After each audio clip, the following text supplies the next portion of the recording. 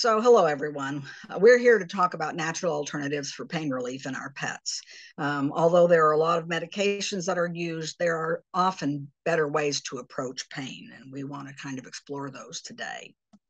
So, um, I've been a holistic veterinarian for over 20 years. Actually, it's over 40 years. And I do a little bit of everything. We do Quest bioenergetics, we do ozone, we do thymus, we do a fair amount of CBD and a lot more all the time. We do deer antler, green lip mussel, and we're going to talk about a lot of these while we're on this subject today. So this is my son, who was a football player. If we have a few minutes at the end, I'll tell you about him.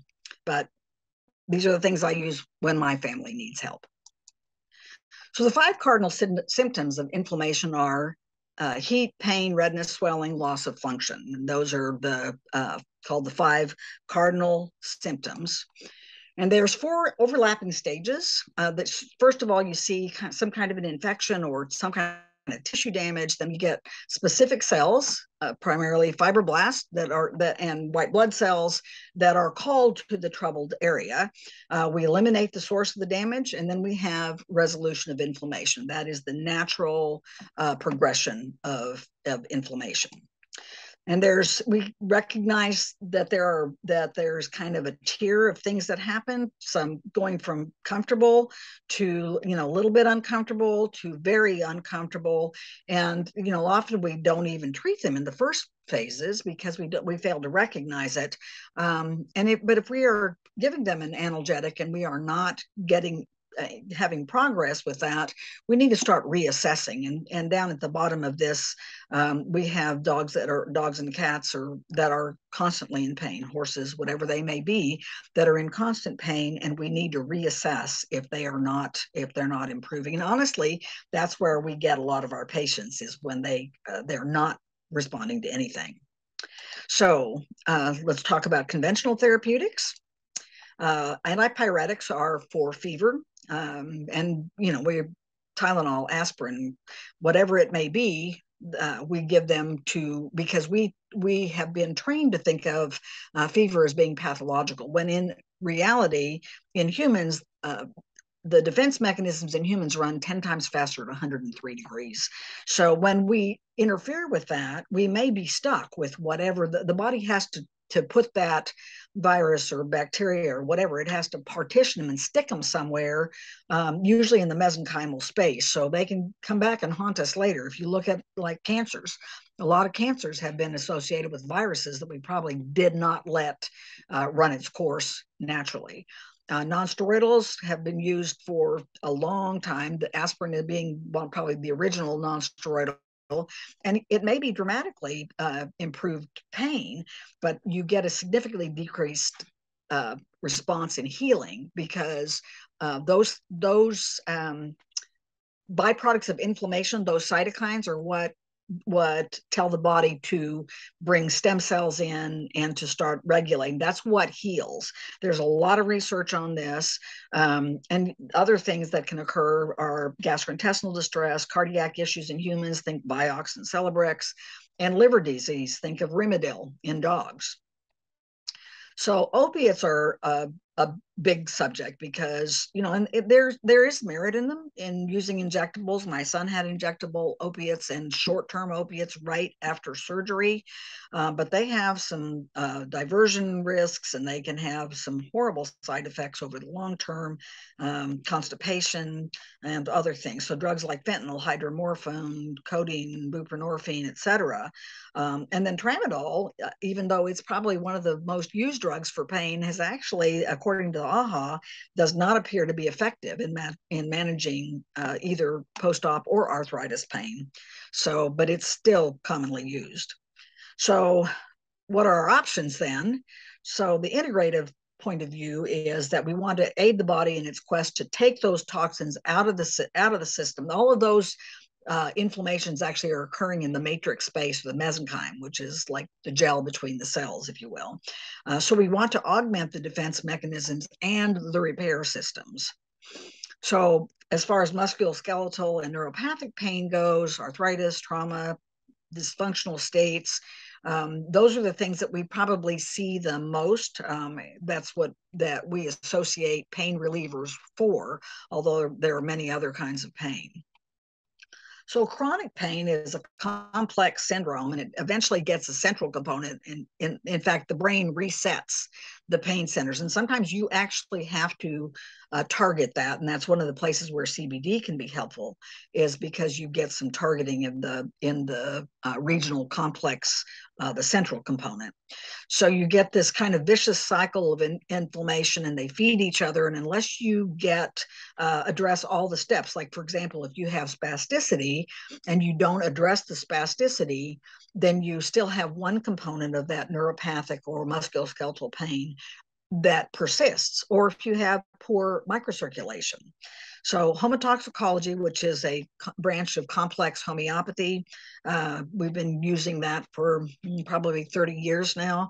And then other natural pain relievers can actually approach that with a comprehensive method of kind of addressing all of those components. So these are the two most commonly used that are still available actually in the United States. Zeal is for like chronic degenerative disease, arthrosis, osteoarthritis, dysplasias, osteochondrosis. They've actually done a Traumeel study, or a Zeal study, a Zeal study in dogs that showed that it clearly improves medical outcomes. And it actually has stem cells in it, or some homeopathic stem cells in it, which is pretty remarkable when you think about when it was developed, probably in the 30s and 40s.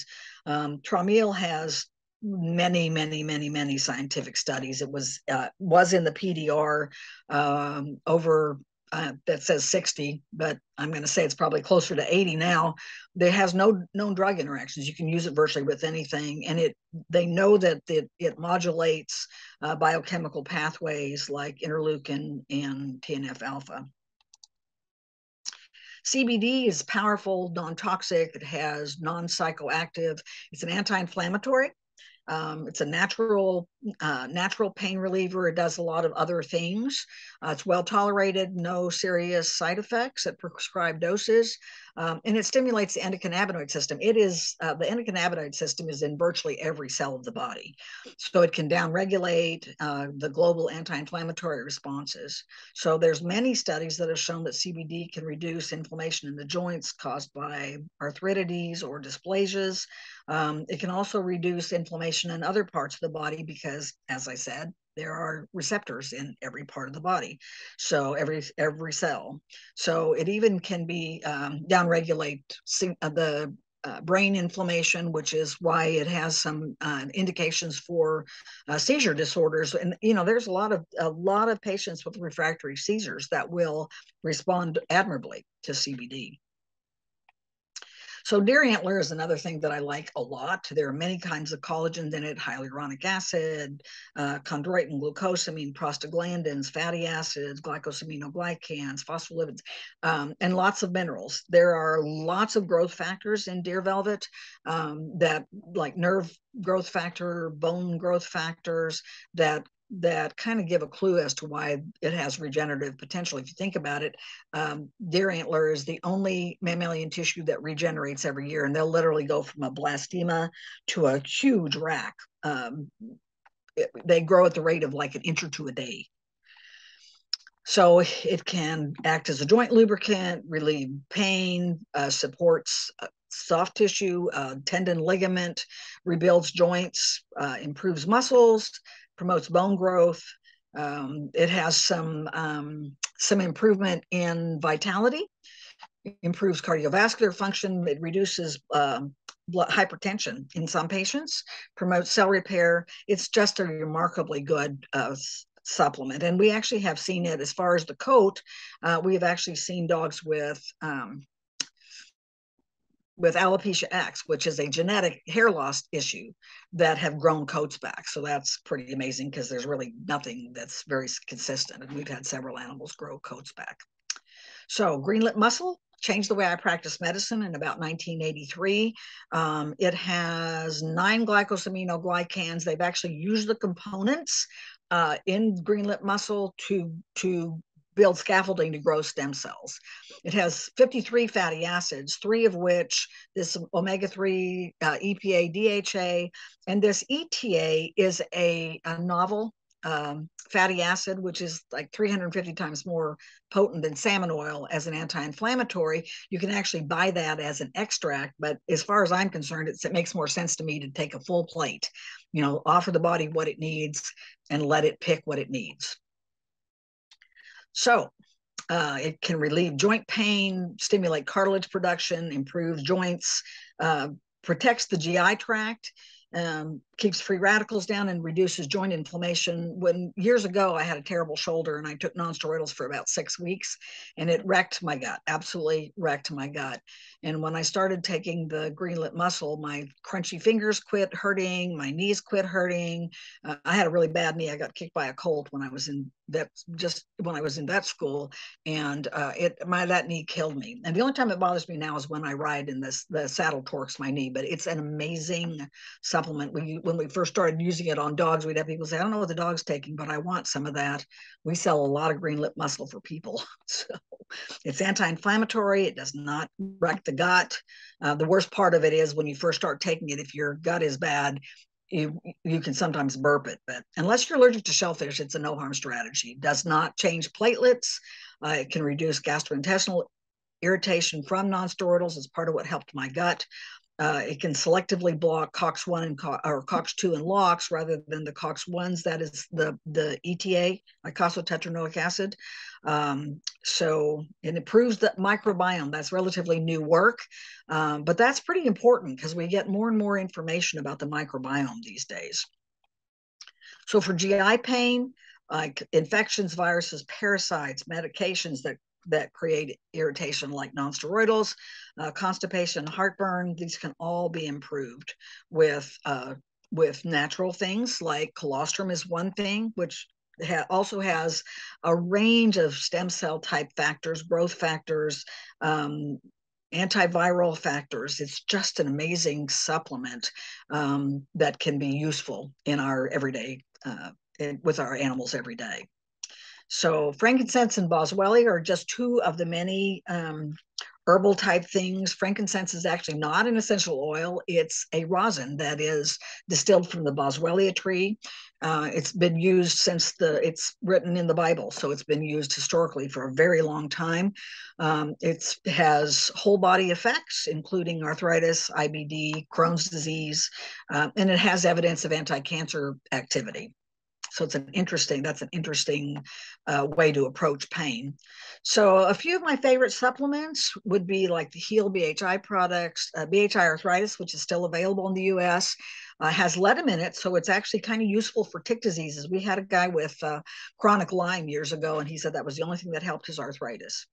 Zeal, Trameal, Rhododendron also has leadum in it, and we also use that for tick arthritis. Discus comp is not freely available in the US, but it is remarkable in that it has numerous stem cells in it. We use it on some really, really tough cases sometimes. Glycoflex products, some are over the counter. Some of the really good ones are practitioner only, but they're well worth looking at. Mobility Flex, Vetriflex, a lot of our really difficult ones, those are the ones we go to first. Chiasenix Prime is a thymus colostrum combination, and you can hardly go, that's an entire lecture by itself, but thymus extracts can be remarkable in down regulating inflammation. The deer velvet products we just talked about, the frankincense, boswellia, colostrum.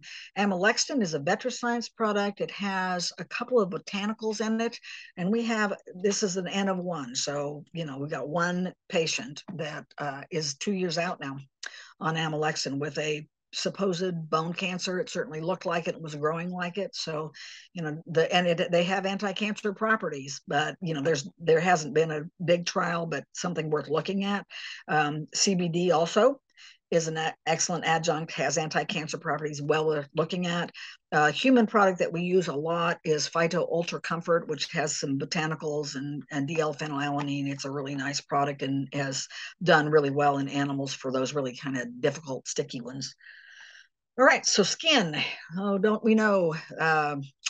we see our failures when the skin does not improve. So we've got hot spots, bug bites. Flea antigen is a horrible antigen to deal with. They leave saliva under the skin. That's what they're allergic to, and it's very difficult to move that out of the mesenchymal space, so they can drive you crazy. Lesions, cysts, tumors. There's all kinds of things that manifest themselves on the skin. So holistic remedies for skin and GI, when you look at most of the like atopy allergies in dogs, there's a big gastrointestinal liver component to that. You have to address those. That's a whole lecture in and of itself. But ozone can be remarkably useful, omega-3 fatty acids, blood therapies, another lecture all by itself, but that basically uses the blood and you give it back either as an injection or orally or both. That is body-specific immunotherapy. Detoxification, got to get the trash out, but you've got to be able to move that. The body has to be able to move that. The blue-green algae, I am a huge fan of. We've been using it since 1995. It's a subject all of itself. Enzymes between meals can be remarkably useful because they help the body break down the proteins that have gotten through the space they shouldn't have gotten through. Probiotics, we talked briefly about the microbiome. It's a huge subject, but microbiome is a big factor in many things that we deal with.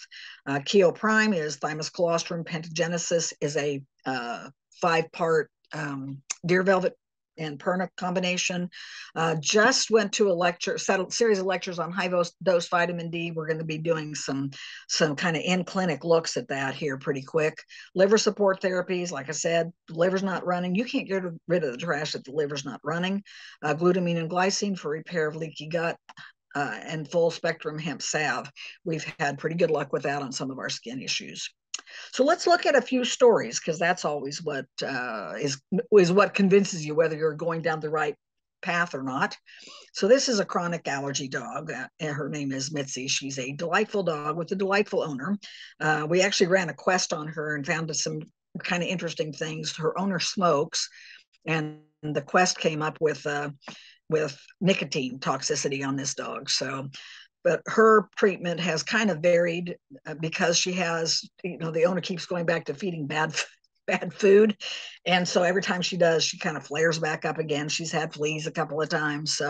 And she's an older dog and has chronic stuff. So she's been on Penta, the blue-green algae combinations. We've done lime dip when she was really miserable, yeasty kind of things. Lime dip is hard to get these days, but it works really well for some of those yeast and Sarcoptes dogs.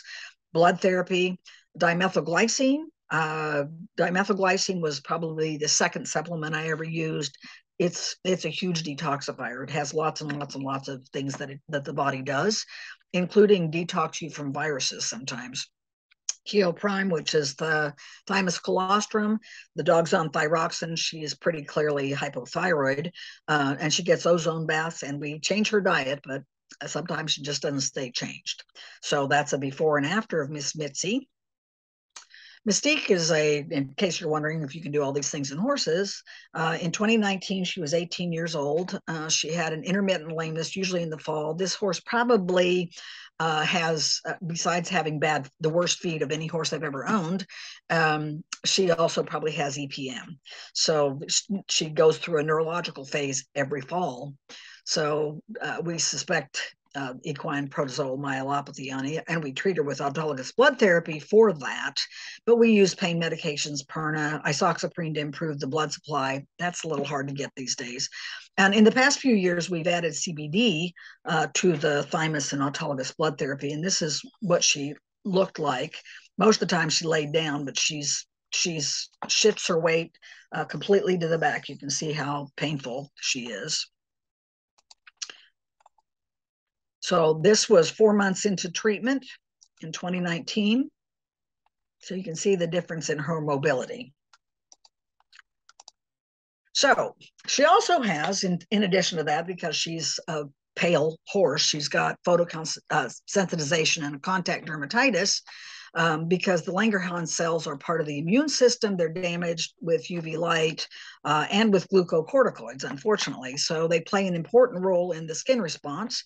So we do a body-specific immunotherapy. That's the nice thing about immunotherapy. It treats whatever's going on. So that's how we treat a lot of our atopic dogs.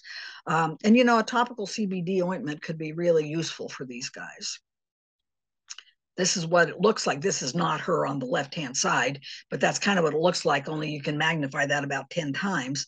And then you take a look at her muzzle, and in these other pictures, you can see how much she improved with the blood therapies and supplements. So Sunny was a 3-year-old Australian Shepherd when this occurred. She was spayed, and she had an acute onset of lumbar pain. We really don't know what started that, but she's a maniac, so it could have been anything, and some kind of an unknown trauma. We did test her for Ehrlichia because we are the Ehrlichia capital of the world here. In 2013, we ran an 80% positive on Ehrlichia dogs. So we gave a blood therapy on her of Traumeel, placenta comp, echinacea comp, and the thymus extract as an autosanguis. And since that time, she's had cruciate damage, and we've managed her entirely these years with Homotox, CBD. She's on deer antler, Perna, etc. We added Perna to her, or CBD to her regimen recently, and it really, probably a year ago, and it really has made a difference. So initially, I had to carry her into the clinic. She was so bad, and she's a tub of lard, so it wasn't fun. Every veterinarian should have a fat dog. It's embarrassing, but she scavenges. So this was an hour after the thymus autologous blood injection. The tail works, but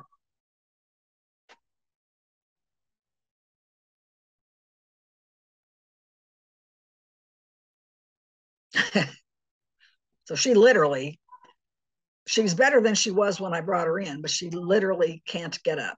She's a little better than she had been, but she was still, you can tell she's miserable. All right, so this is 3 hours after the injection.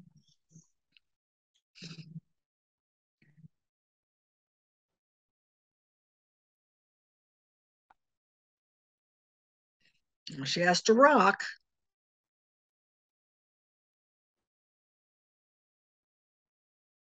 But she got up.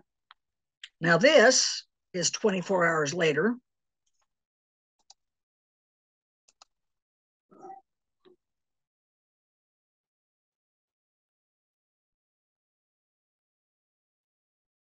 And that was the dog who could not get up the morning before. So, we can just see some really, really remarkable things. And, it sometimes it's a mixture of things. I had one dog that was 3-legged lame and absolutely could not move. And Perna, in 24 hours of Perna, he was significantly better. 48 hours, he was off and running. And that's how we got, using things like that, because if they work, then you want to know why they work. And we use things that work. And there's a lot of ways to get around treatments. So,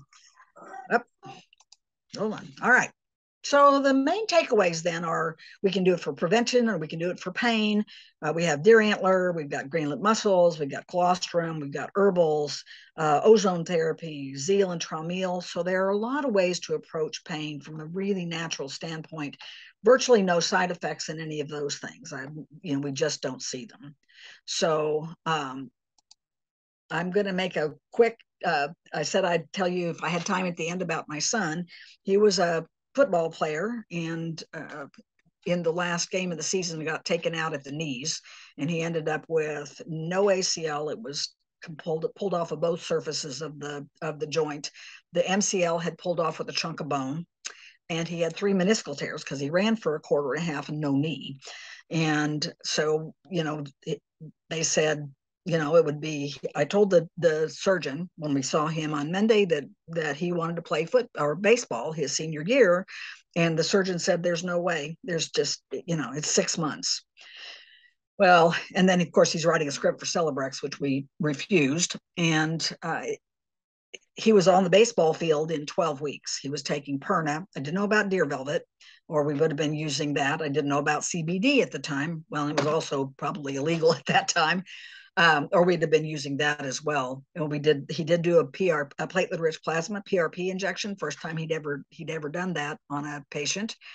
But yeah, he started in his first game of the season at 16 weeks, but he was playing baseball at 12 weeks after that kind of a devastating injury. So if you don't interfere with healing, if you don't, when I was in vet school, they had a study that showed that butazolidine, which was one of the original nonsteroidals, retarded bone healing in racehorses.